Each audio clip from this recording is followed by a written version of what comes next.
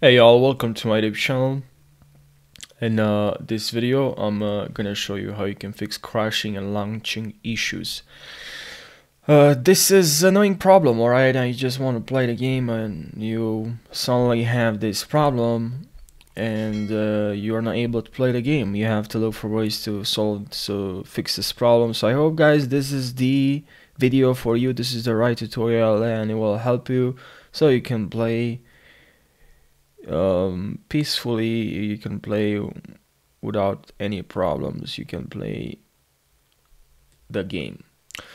So make sure you watch this until the very end and try all the methods. I don't know which method will work for you, so make sure you try all of them. So now let's jump right in the video. The first method, make sure you go to Windows updates and update your Windows. That's very important. You might say that it's not, you might say, or you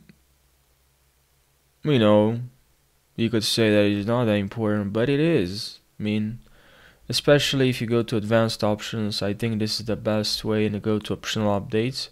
If you see this driver list, that's very huge. You have a huge list of driver updates available for you to download, and you haven't done them, make sure you're doing it right now. You do that because if you don't do it, it's not gonna work. Just check the boxes, click download and install to install all the drivers available for you. Okay, that's gonna help you a lot, and it can fix a lot of headaches, a lot of problems. Alright, so now we can also have to go to command prompt, run command prompt as a mini sharer, and make sure here you enter this command. Click on enter and make sure you wait till the verification is completed. Okay, so make sure you wait till it's 100%, till the system scan has been completed, and once it is completed, let's move to the next method. So now what you have to do is to go to performance, and here adjust performance and appearance and performance. Make sure you click on custom, and then you check this box, show shadow, sorry, not this one, show thumbnails instead of icons, and also smooth edges of screen fonts. Click on apply, and okay. And the next method, we also have to go back to appearance and performance, and here click on advanced and then change, and here you have to write 1024 multiply by your memory.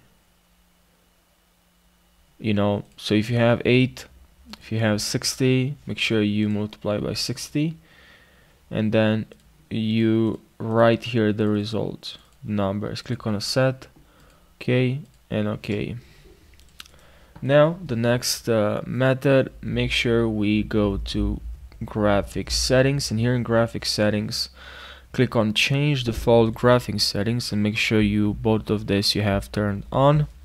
And also go to graphics, look for FIFA 19, not 23, and click on options, and here select high performance.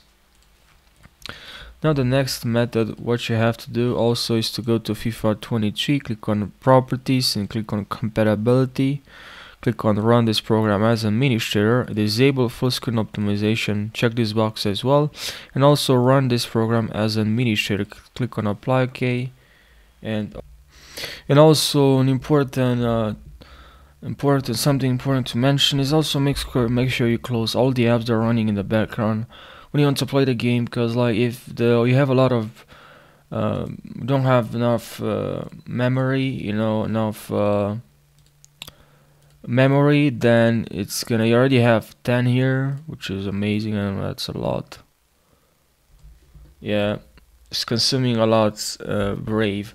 So make sure like when you run the game, you right click and you end the task, because it's gonna interfere and it's gonna consume your memory, which will lead to the game to crash.